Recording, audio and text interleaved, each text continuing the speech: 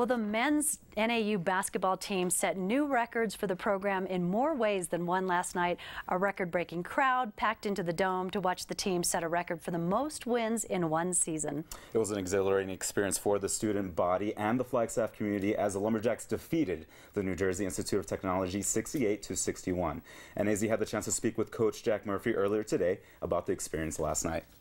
Well, I just think it's fantastic for the young men who are on the team. I mean, they get to showcase all their hard work, all their dedication, the time where no one's in the gym, and they really get to show a large portion of the student body, the community, you know, all the effort that they put into this season and each other. And I just think it's a great honor to play in front of so many fans here at home in Flagstaff, and just really help elevate the program.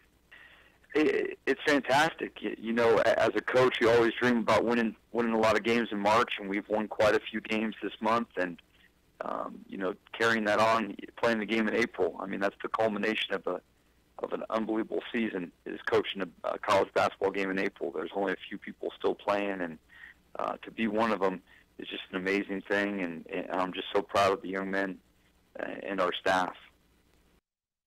The Lumberjacks will face the Purple Eagles at the University of Evansille tomorrow at 4 p.m. in the CIT Championship game.